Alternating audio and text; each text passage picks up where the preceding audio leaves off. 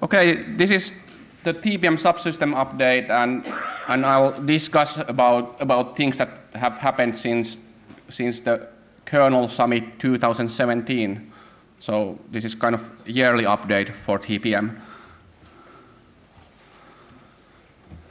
TPM in a nutshell is a secure it's an embedded coprocessor that provides different tools for anchoring the privacy of the system, and it's implemented either as a software module running in some trusted environment like Trust Zone or SGX or management engine, or as an external chip that is connected through some common bus like LPC or I2C. And essentially, it provides key storage and platform measurement functionality and ways to sign this measurement and attest the validity of the system.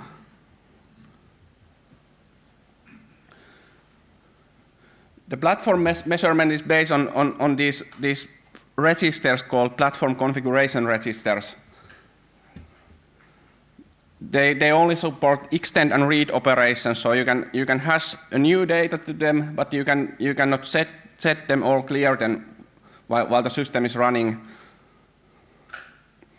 And they can be used to measure every stage of the boot in a way that the previous stage measures the image of the next stage before letting it run.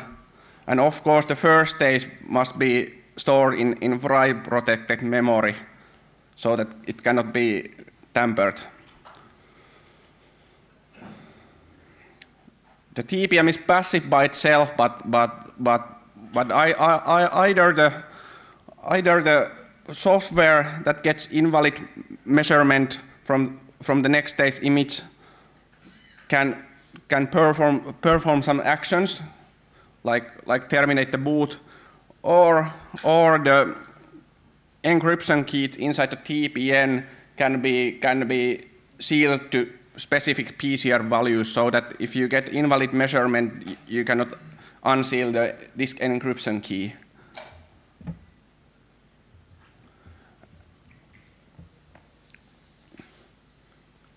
Remote attestation is essentially a procedure where the TPM signs these measurements using a known certificate that is known to the other party, and remote party can then verify these measurements using the public key from the certificate. And that way, the remote party can know whether the system is in a valid or invalid state. Well, here's a quick recap of the TPM development history. It began in the 90s, and the TPM 1 standard reached its final point in 2009. It had some limits like only fixed encryption algorithm, and it did not support, for example, symmetric key encryption. These features were added in TPM 2.0 that is not backwards compatible with the TPM 1. And these days TPM 2 is becoming like the de facto standard. TPM 1 point devices are quickly disappearing. Okay, here are the highlights of the recent development within 1 year. We have added validation code for TPM header, mainly for the underruns and overruns of the received data compared to the header, and we have added event log support for UEFI support. A year ago, there was only support for for device tree-based systems. And then there's been some performance update to the TPM TIS driver that is commonly used with the discrete TPMs and self-test. For TIS, we have kind of increased the resolution of the timing when we pull the TPM. And in self-test, we run it now like asynchronously. So we put it to run, but do not wait that it completes, but instead continue the system initialization.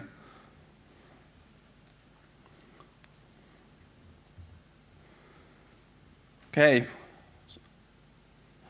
So the event log is essentially a log maintained by or written by the pre-boot software like BIOS, and it contains entries for every PCR extension, and it can be used to debug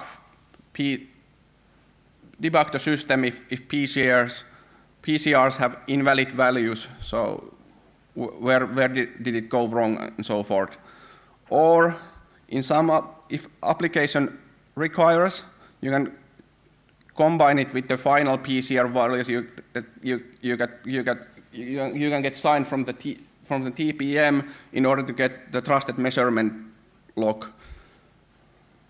Because the log given by the BIOS itself is untrusted, but if you know the final, if you have signed quote of the final values, by combining those two, you can have like fully trusted log. And the way we implement the event log in UEFI environment is by copying the log from one EFI table before calling exit boot services. In TPM 1.2 there used to be a CPI table that could be used to get the log, but that doesn't exist on TPM 2.0, so we have to use a different strategy. Okay, so there was also like a huge vulnerability that was discovered by Jeremy Boone of NCC this year, and the basic idea is that while the chip makers have done lots of research and development on making chip itself tamper resistant, usually you can spoof, you can spy and tamper the bus where it's connected, and in many cases, not all, but at least in some cases, the TPM is actually a daughter board that you can attach to the motherboard. So it's relatively quick operation to add an interposer device between the TPM and the bus. So it's a physical attack. And Jeremy wrote a white paper and created a prototype device and associated software that can be found from GitHub, and it can be used to spy, spoof, and corrupt the traffic between host and TPM.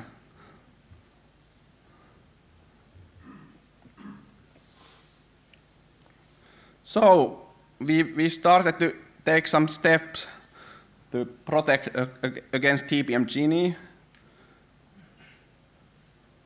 We already have these validations for buffer overruns and underruns. That is protection against corruption.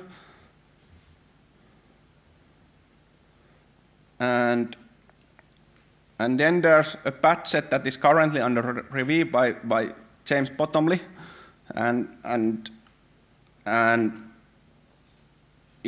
the basic idea in that patch set is that both TPM and the host side create a public key pair, and and then use encrypted salt to derive the session key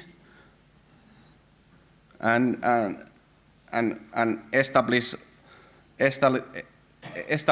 an authenticated and encrypted channel between the TPM and host by using HMAC session and that encrypted salt. But yeah, these patches are currently under review, but I think they will be eventually merged. As Dave Safford pointed me in the hallway correctly, this is only, in a way, a partial solution because it only protects the bus between the TPM and host, but potentially a physical attacker could have abilities with some more advanced interposer device to also spy the main memory, which would endanger the whole host side, but maybe in future we could use technologies like trust zone or SGX to solve that. But this is right step forward anyway. Okay, questions? Please, questions?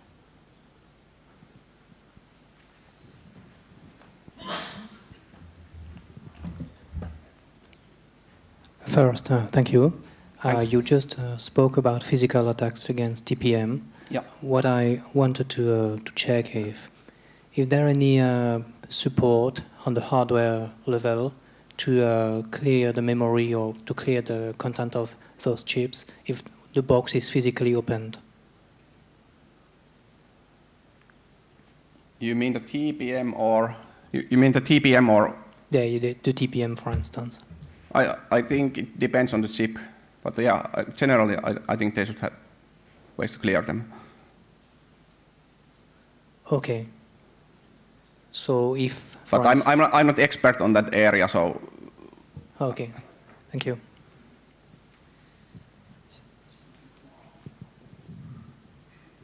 I guess I'm not entirely clear about the question. Are you concerned about the contents of the TPM if somebody opens the box? Is that the question? Yeah, I'm asking the question. Are you? Well, the TPM is self-contained. So if you open the box, right, the chip, all the keys are inside the chip itself or inside an integrated TPM or trust zone. You open the box, supposedly they have tamper protection, like most of the discrete TPMs. You decap them and they clear their. Okay, sorry, I misunderstood the question last time. Okay, yeah. Even if you open the box, you cannot really read anything out of the TPM. None of the keys are exposed to memory. They're all protected by the TPM itself. The chips have like extensive measures for tamper protection, but in was it in Black Hat or DEF CON for some of the chips this protection has been broken out, but they are constantly developing. The manufacturers are constantly developing better methods for tamper protection. Yes. And actually, one thing I forgot to mention is, please, if whoever asks questions, introduce yourself. I think it will help networking and things that people know where to find you after if they want to discuss more. Please, next question. Yeah, this has been from Intel, and I'm working on virtualization for actually one of the tasks for TPM virtualization. So my question is, do you know if there is an TPM compliance test suite so that for people who can write software TPM, firmware-based TPM, or virtualized TPM, then they can use a kind of test suite to make sure our implementation comply with TPM 2.0 specification? As far as I know, TGC has one, but maybe yeah. The answer is yes. Yes. That I haven't used it myself, but I know that one exists. You can get it from TCG. From what? Trust computing. Yeah, yes. They provide a test suite to. Yes. Oh, so, okay. I didn't. I'm not aware of that. My name is Angel Stilanov. I'm working at SiteGround Hosting. We're a hosting company which pays a lot of attention on our customer security, so we are using TPMs. And my specific question is why you keep all the source codes and all the tools and everything about TPMs closed? It seems more like security through obscurity rather than making the software running inside the TPM stable and reviewed by the community. Why? So can you... Why don't you share the source code with the community and to running inside the TPM and to...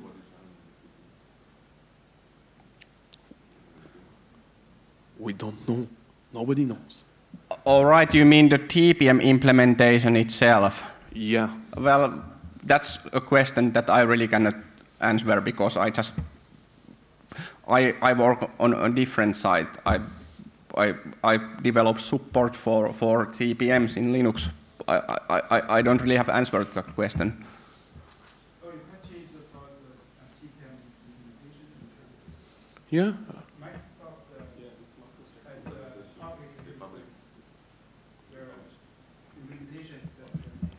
Okay, is somewhere available the source code of Trust Zone running inside the TPM? So Mark Rutland, ARM, Linux security, whatever. There are a ton of TPM implementations out there, so it's really going to depend on your system vendor, and you'd have to speak to them to try and poke whoever provided them with their TPM, whether that's firmware or hardware, and then get for the hardware implementations the source code for that. It's it's a standard. There are many implementations out there. Even on the Trust Zone side, there are tons of potential implementations of TPM that might be using different TEs. They might be custom built for particular SOCs. So you really need to talk to the system vendor to try and get that, rather than the architecture vendors.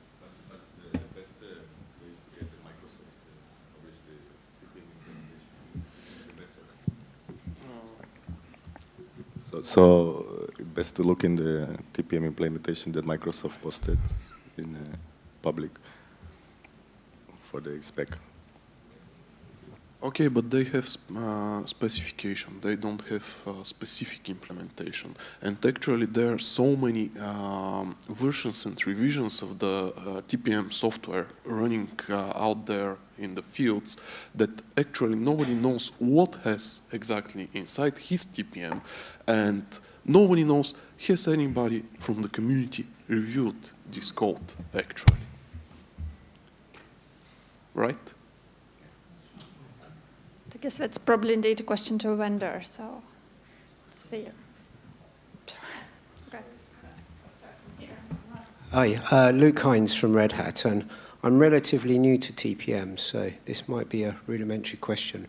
But I've been trying to learn more about the event log, and specifically, is this something that's generated in the kernel, or is it like a vendor-specific implementation? So they populate these PCR entries and then create the event log. I'm not able to track down. It seems a bit elusive, this event log, how I can maybe generate one or obtain one to be able to look at the a measured boot. Yeah, well, it's generated by the firmware or BIOS. I see. And it's of course completely untrustworthy, but since you can get the final measurements from the TPM and you can get them assigned, you can then kind of replay it and check if they match the final values, and then you know whether it's tampered or not. Understood. Yeah. And so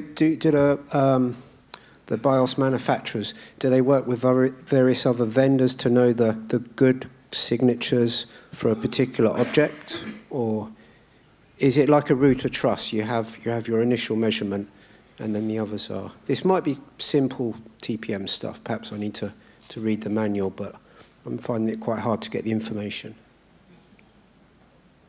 I don't think there's any publication of good measurements. Understood, okay. I think, if I remember right,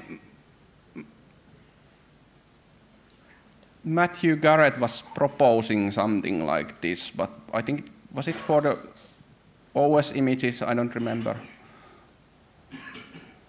So I'll keep running from here. So, hi, Carl Daniel Heifinger. One question, you mentioned the TPM Genie coming out last year, I think, or 1 year ago, roughly. The talks about attacking the bus to external TPMs and publications about that have been existing since more than 3 years ago. So what took you so long to address this? It's been 3 years. And only when somebody starts releasing hardware, people start to care about the attack. It doesn't really sound secure to me. So I'm not sure if I completely understood the question. So do you think that the measures that we are taking do not solve the problem, or?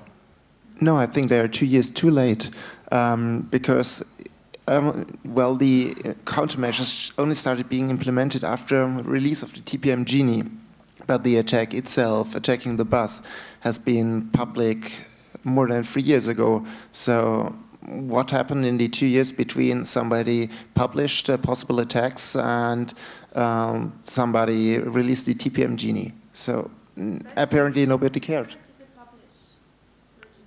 There were some mailing lists carrying this. I don't know if that was a scientific publication, but some mailing lists carried this. I just don't know if there's enough awareness, because sometimes somebody publishes something in academic community and it never gets up. Yeah, well, the corruption protections were landed like before the conference where TPM Genie was represented. The spoofing side, well, it's a non-trivial problem. It just has taken this time to find a solution that all the parties can agree with. So it just has been slow. I'm Monty Weiser, by the way, from General Electric. I'll answer the question about the event log. NIST has a draft out there, 800-155, which is going to, it's a draft right now. TCG is currently working with NIST. TCG, the organization that defines the TPM, is working on revising and making that draft final and producing a requirement for the OEMs to publish the expected event logs for their firmware. So that's expected at the end of this year, maybe beginning of next year. More questions?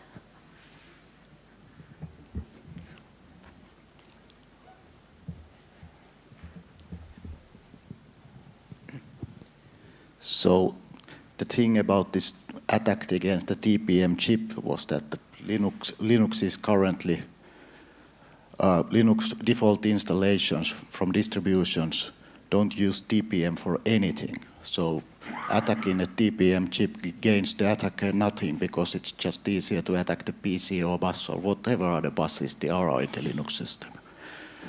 And what I like to know is when the vendors will start actually using the TPM for something useful, like providing encryption keys for hard drives or validation system installation other than just the kernel and modulars, because the current Linux secure boot system is just useless. It gains you nothing. It gains you no security. Well, it's being used, but not that much in general purpose PC computing. It's widely used in data centers.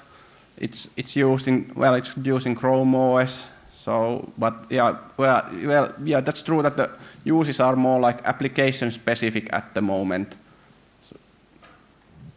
So it's more used in industrial level than in consumer level. And Windows BitLocker uses the TPM by default if it's there. That's the default configuration if the TPM's there, is to seal the BitLocker, the disk, full disk encryption and BitLocker inside the TPM. And that was the original use case. More questions?